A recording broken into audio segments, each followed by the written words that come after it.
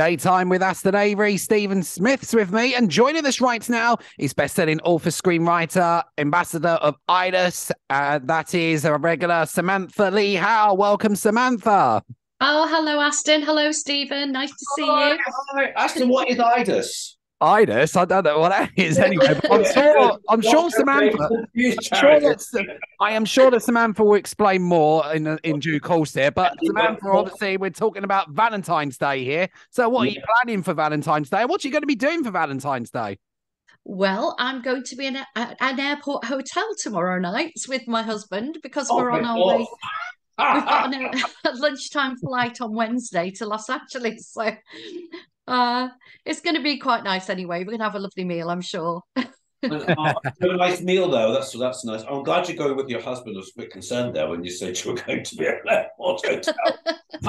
Sam, are you romantic? Sometimes I'm not always, but sometimes I am. Yes, my husband David is more romantic than I am, to be honest. He's a lot more romantic than I am. But Nice. I thought you'd be quite romantic. I am Um, sometimes. I am. It depends, I'm always got my mind's always elsewhere, so I often spoil romantic moments because I'm going, oh, don't you think I should be? So love is in the air. But have you ever written a romantic novel there, Samantha? But also as well, not only novel, what is your favourite romantic movie?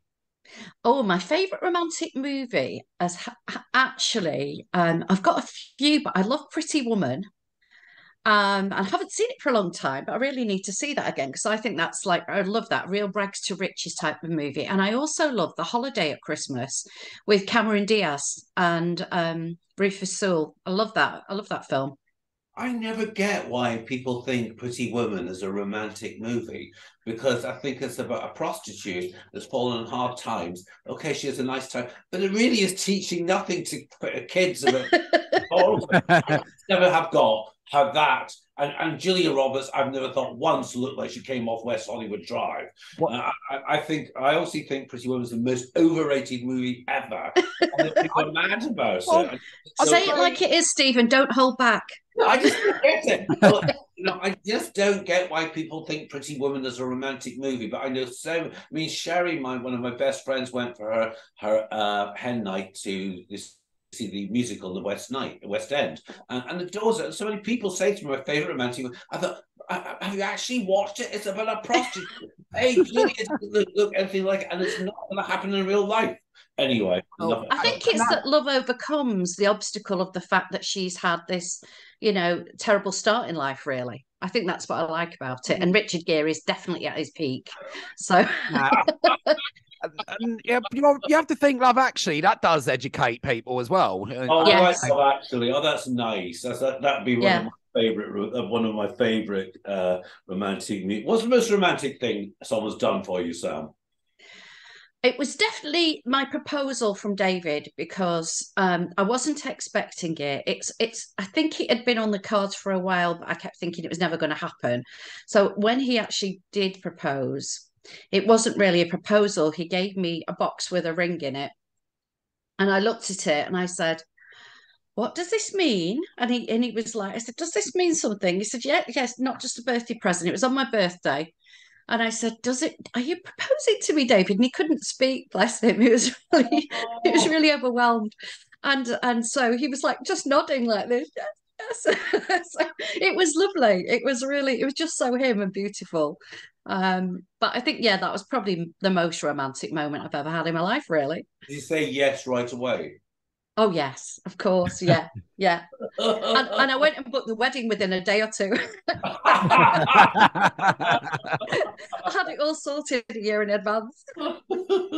So that being said, here, Samantha, you're an ambassador of IDAS, which is a domestic abuse charity as well. So Yes. obviously you have a charity event coming up. Can you tell us a bit more about IDAS and also about the charity event you got coming up as well? Certainly, yes. IDAS is Independent Domestic Abuse Services, and they're based in Yorkshire.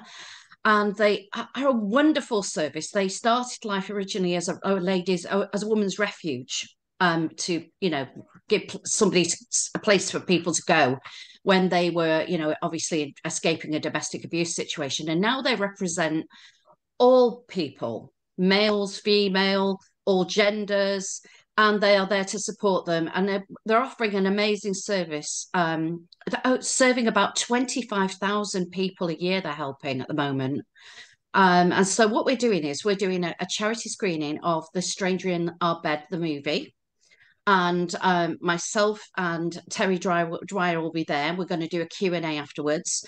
And all the proceeds, the tickets are £12. It's taking place at the Penistone Paramount Cinema.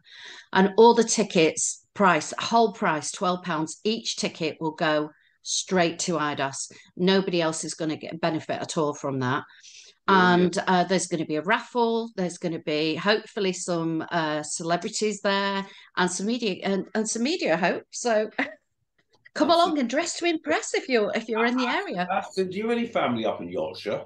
Not that I can think of. I know I used to have an aunt that lived in Manchester. Anyway, so yeah.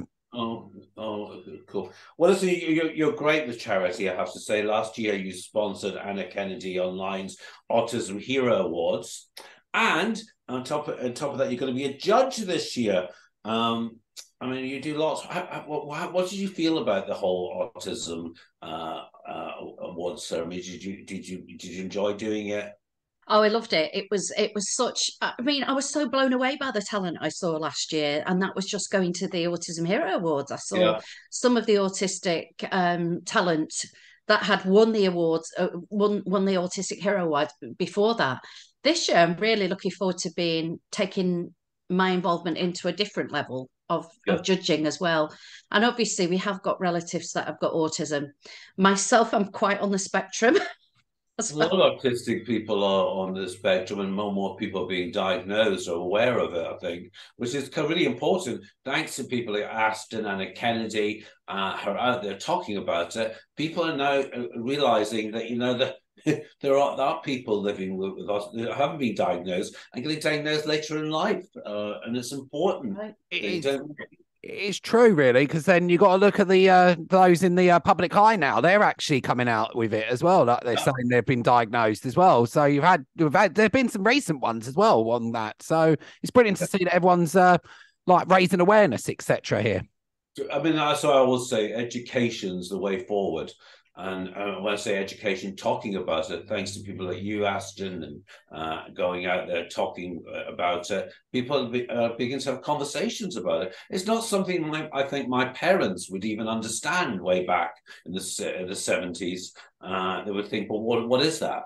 And schools didn't realise what it was either, did they? Well, it was put down as being terribly badly behaved, troubled childs, when in fact they were actually living with something that people didn't understand. Absolutely. And I think the more we talk about it now, the better, because it does make you realise that there are so many more people out there that have it, you know, and different levels of. And it's not, you know, it shouldn't be, you know, it shouldn't be stigmatized anymore either. No, it shouldn't be. And as you said earlier, Samantha, you're off to the USA, of course, where they love your books. So apart from like going off to the USA, what are you going to be going up to over there? Well, I'm going to be a guest with my husband, David J. Howe, at the Gallifrey One convention in Los Angeles. And we'll be there on the Friday, Saturday, Sunday is the convention. And it's just amazing. We like to go every year. I hope it goes on forever because I want to go every year. It's amazing fun. Some super guests there as well. And then also we're going to get to see some friends, I hope, because we've been going so often now that we've got quite a few friends over there. So I hope to catch up with a few friends and have a bit of downtime as well for a few days. And you're taking that huge superstar with you, Fraser Hines, aren't you? We are, and Fraser will be with us in the airport hotel tomorrow night. So it's been the Three Musketeers for Valentine's night. Well, don't know what to say to that. Listen, how can people find you? You can go to my website, www.samanthalee, that's L-E-E, Howe, Howe.co.uk. You can find me on Facebook. Samantha Lee Howe Thrillers is my Facebook fan page, and I'm also on Instagram as Samantha Lee Howe. So come along and follow and say hello. Have a happy Valentine's Day. Give a follow. Happy Valentine's Day, Samantha, and thank you for joining Stephen and I today. Thanks so much, guys. You again Have soon. a great week. Bye. Bye. Bye. Bye.